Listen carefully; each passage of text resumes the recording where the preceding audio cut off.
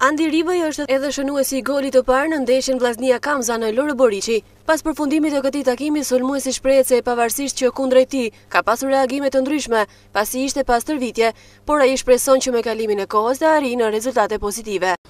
E prisja këtë moment, kam patur shumë oscilacione për arsye sepse nuk kam qenë pa stërvitje dhe me kalimin e kohës do arri atje ku dëshiroj unë dhe të gjithë.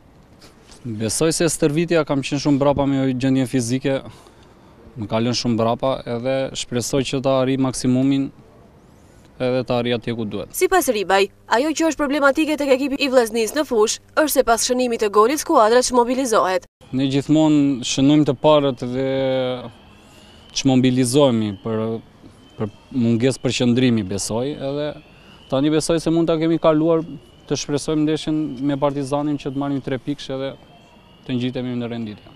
Goli i tij i shënuar në minutën e 18 të këtij takimi solli mjaft emocione për të gjithë tifozët e Vllaznisë në stadium, edhe pse të paktën numër Andi Ribaj ua dedikon atyre këtë gol. Ja dedikoj tifozëve sepse na mbështjesin sado të pakët që janë, po të paktën na mbështjesin. Pas kësaj fitoreje, Vllaznia është e pozicionuar në vendin e 7 me 15 pikë, ku tashmë, përveç se ndaj Kamzës fitoi një 3 pikë është mjaft e vlefshëm për kuqe blut, kjo gjë solli edhe pak qetësi tek skuadra, e cila mund të thuhet po merr frymë pak më lirshëm.